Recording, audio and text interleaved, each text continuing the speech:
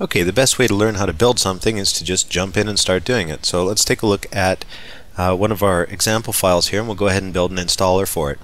So on your training CD-ROM, you'll see that there's a source files folder, and inside there's another folder called files.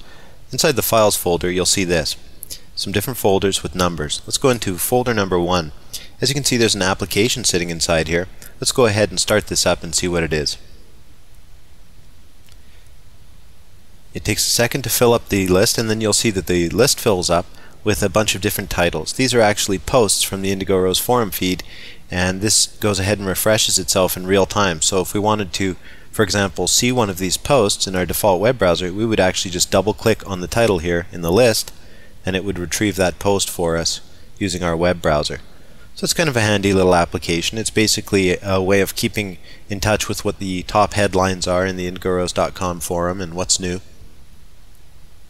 So as you can see here, it brought up the correct post, quick tip, pending reboot operations, and that's how that works. Okay, so let's go ahead and shut that down, and then we'll create a professional installer for this application now. So we've created the application, now we need to do the end process. We'll go ahead here to our programs menu and Startup Setup Factory. Actually, we're going to go ahead and create a shortcut to Setup Factory on our desktop by dragging it onto our desktop, and now we can just start our application by clicking on that shortcut anytime we need. We'll see the splash screen, and it should just take a couple of seconds and Setup Factory will be going. So now we've got a single file in this installer, so we don't have to worry about too much planning because we've just got that one file. Let's go ahead and press create a new project, and then we can go ahead and fill out this project wizard. So let's make up something. We'll say that our company name is Indigo Rose. Our product's name will be Headline Grabber. Product's version will be 1.0. Company's URL will be indigorose.com. And then let's press the next button. What folder are my files located in? Now that's going to be my source files folder here, and I'm just going to go ahead and in my source files folder, let's see here, number 1, I'm going to go ahead and copy and paste that address from the Explorer bar there, and I'm going to go ahead and press next. So I've typed in essentially here the location of my source files folder, and now I'm going to leave the wizard selection chosen, and you can also choose the wizard with background window selection if you like. Actually, let's go ahead and do that. What the heck, we'll go ahead and put in a black background around our wizard. Let's press next, and now we get a theme chooser, so you can go ahead and select from the different themes that are included with Setup Factory. I'm going to go ahead and choose the Euro theme. I'll press next. I'm going to leave mine selected with English, but you could actually go ahead and check the checkboxes for any languages that you want your setup to support here in this multilingual settings dialog. And we don't need these Visual Basic runtimes for our project, but if you did, you would check those. And in addition, you've got the Scan Visual Basic project file for dependencies, so you can automatically scan a project file for file dependencies here. I'm going to press next. Here we're going to go ahead and include uninstall support. We're going to leave the create a log file during installation checked, and we will also leave the warn a user if they don't have administrative privileges option checked. Here we're going to go with any OS, but I'll expand that list and you can see what it consists of. We can actually build our installers for specific operating systems, Windows operating systems, including future operating systems.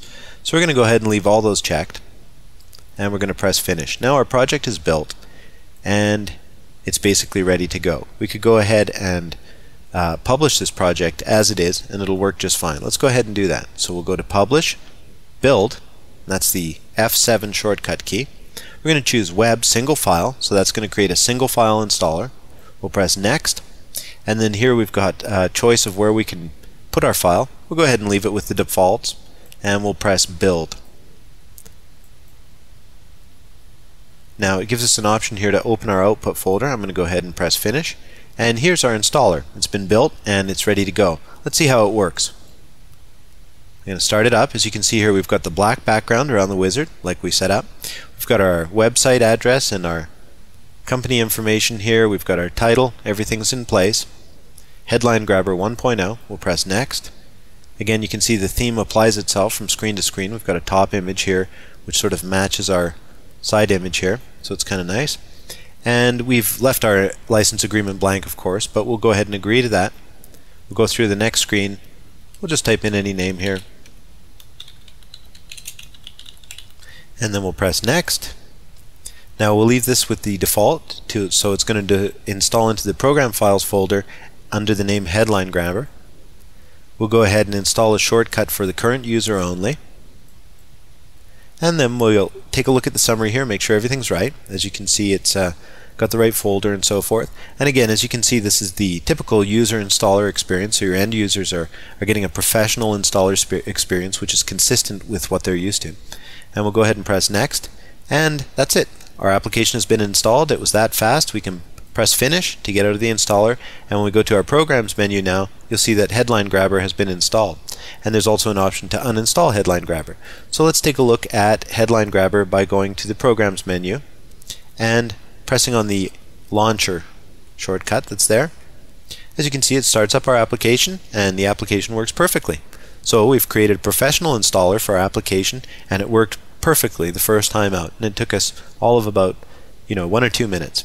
Again, if we go ahead and click on one of these headlines here, or double click rather, we go ahead and we get that headline in our default browser. So as you can see, the application is working perfectly as it was before, and everything worked out great. Now let's go ahead and uninstall our application and see how that works. We'll go to our programs folder here, and we're going to go into the Headline Grabber option and click on the Uninstall Headline Grabber shortcut. And you remember we had the option to include the uninstaller with our installer, and that's what we did.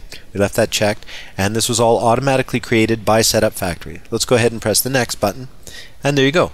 Headline Grabber has been uninstalled. Press finish. We'll go back to the program menu here, and as you can see, Headline Grabber is gone.